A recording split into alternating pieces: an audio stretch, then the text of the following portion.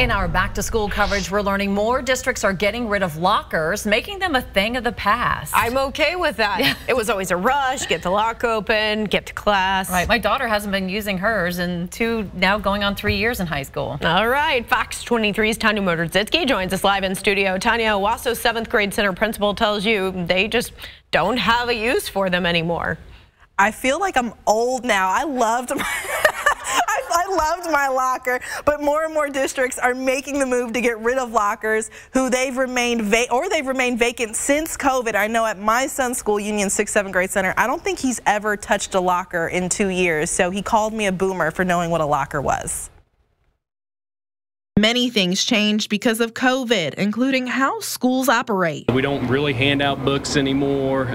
All kids have a Chromebook. With a lighter load, many schools like Owasso 7th grade center say lockers are an end of an era. Principal Eric Nantois says they haven't used lockers since before COVID. And we noticed pretty quickly that once we got rid of the lockers, there's less congestion, less tardies, less issues in the hallways. We were starting to find anyways kids weren't really using them near as much.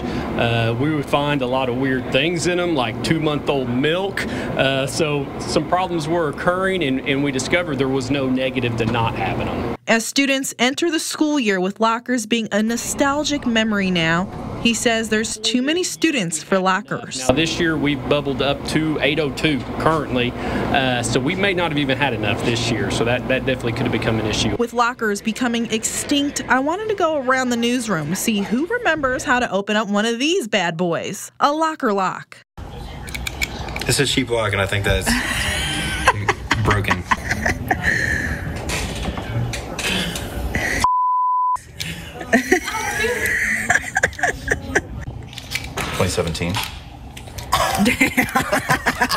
It wasn't a complete fail for some. Some got it on the first try. Remembered it. All right. You made it look easy. Face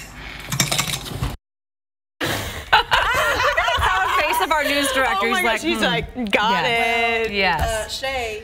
Yes, so you want to put me to the test, and there's just no pressure on live TV. I've already gotten it. Right. I did it the first try too, but Shay has 15, to do it. and I know you have to go around that number at least if you need to talk it out, work it out. 25. I hope it didn't go. I hope it didn't go twice. Oh, I think you did, Shay. Did I? So I won't be the first try, but you know, because Sarah Whaley is the most competitive person I know, I've got to at least get it on the second try. Okay, I'm getting it right here. Yeah. Well, fun fact, Owasso doesn't even use lockers in like the gym area either. Wow. So fun fact, but they will offer lockers for those who may need it for, you know, emergencies or special accommodations. But fun fact, I used to love decorating my locker. Never spent time at it. Oh gosh. Thanks, Tanya. All right, and for the record, Sarah in one try, Shay two. I'll take the I'll take the L. You get the dub this time.